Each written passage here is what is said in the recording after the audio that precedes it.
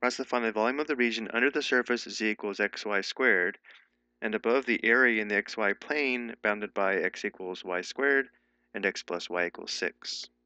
So first looking at this graph in the xy plane, this curve is x equals y squared, and this line is x plus y equals 6. So the bounded area we're concerned about is this area here in the xy plane, so we're looking for the volume below the surface above this area here.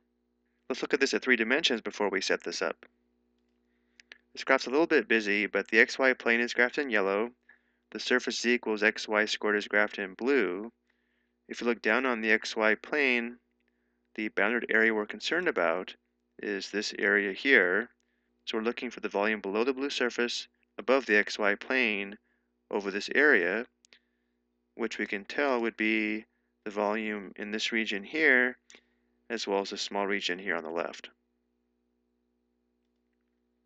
So we'll find this volume using a double integral, where the integrand function is xy squared. Now we need to decide the order of integration. Looking at the area here, it's going to be easier to integrate with respect to x first and then y, because notice horizontally, this area is bounded by the curve to the left and the line to the right.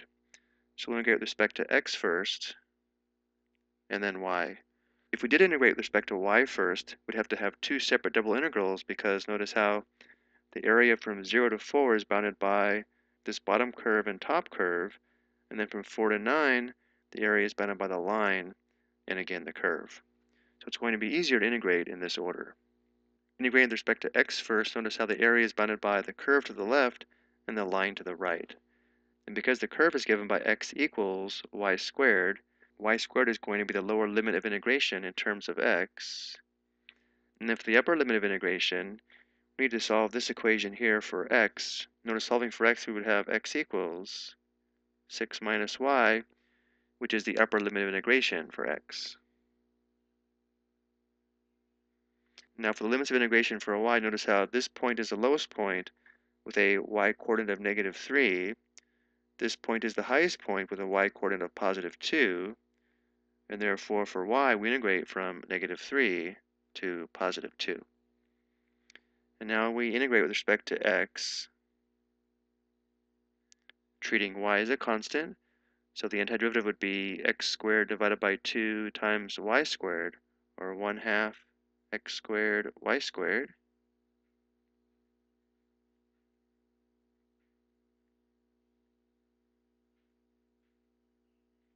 Remember, these are limits of integration for x, so we substitute these expressions for x and then find the difference. So when x equals 6 minus y, we'd have 1/2 times the quantity 6 minus y squared times y squared, minus, when x is equal to y squared, we'd have 1/2 times y squared squared times y squared.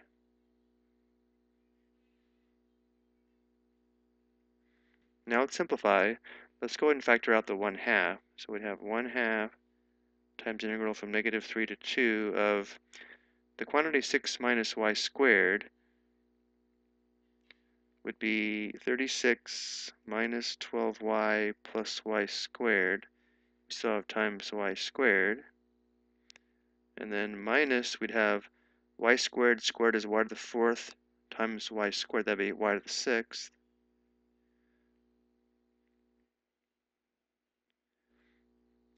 Next we'll go and distribute and then combine like terms.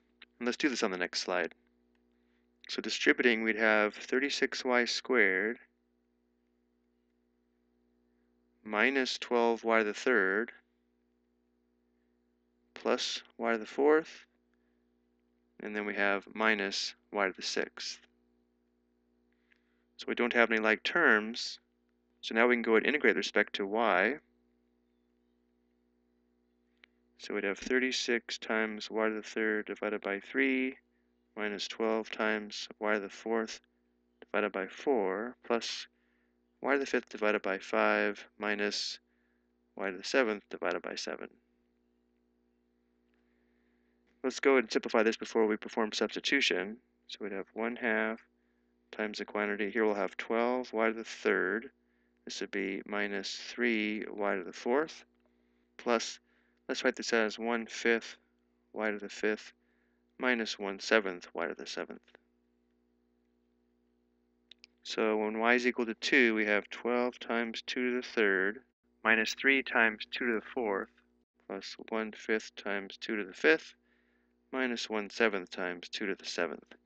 And when y is equal to negative 3, we have 12 times negative 3 to the third minus 3 times negative 3 to the fourth plus 1/5 times negative 3 to the fifth minus 1/7 times negative 3 to the seventh. And to save some time, I've already determined these values. This comes out to 1/2 times the quantity.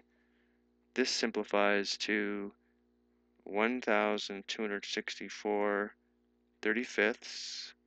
And then we have minus, this comes out to negative 10,611 35ths. And then 1/2 times all of this comes out to 2,375 14ths, which is a decimal, is approximately 169.6429. And again, this does give us the volume bounded by the surface in the xy plane over the given bounded area, which is this volume here as well as the volume over here on the left. I hope you found this helpful.